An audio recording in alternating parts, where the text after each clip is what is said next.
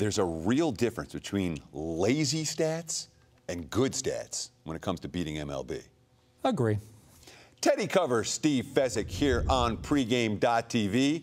And let's talk MLB pitching stats. Fez, is this a boring subject? Very boring. Let's make it interesting and exciting. Let's talk DBF, difficulty of batters faced. Now, by the end of the season, you're not going to see huge differences between pitchers in their respective leagues. There'll be some differences and some significant, but we're not going to see these monstrous differences between teams that have been feasting or pitchers that have been feasting on weaker lineups compared to pitchers that have been forced to play against stronger lineups. But boy, when we're talking about, 40 or 50 games into the season, this DBF stuff really can matter. It can matter, and it's better than earned run average, so it's an improvement, but it still has shortcomings, and that's why I sell ERA, but I'm selling DBF as not being good enough, Teddy. Well, I mean, let's talk about it. The lazy stat is, pitcher X versus the opposing team.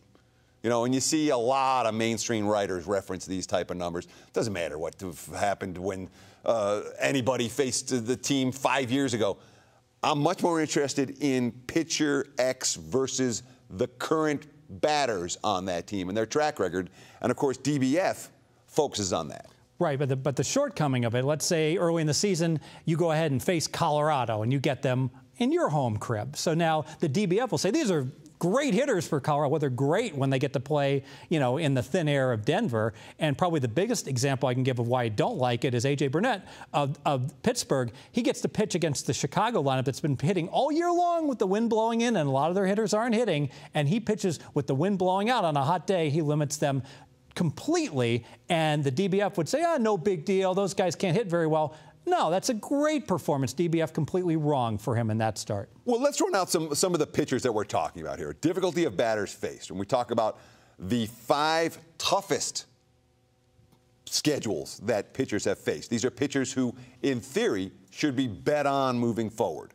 Jared Weaver, CC Sabathia, Colin McHugh, James Shields, Roberto Hernandez. Good luck with Sabathia. Good luck betting on that fat tub of goo. They're saying that the stats say that these guys offer potential value moving forward. Yes. That's all we're talking about here is potential. We're trying to be proactive. We're trying to give alternate approaches for folks rather than relying on traditional and or bad stats.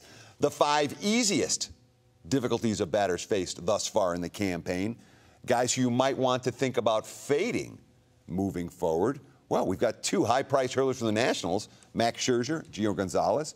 We've got your boy, AJ Burnett, who I like. He's made me a lot of money in recent years. Jason Hamill for the Cubs, Scott Kazmir for the A's. Those are the 5 pitchers who have faced the easiest DBF thus far.